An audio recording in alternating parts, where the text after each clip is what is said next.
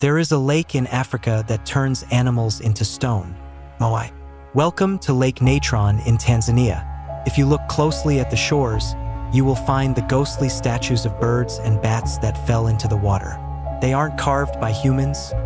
They are real corpses. The water here is extremely strange. It is bright red due to algae, and it can reach temperatures of 140 degrees Fahrenheit, 60 degrees Celsius.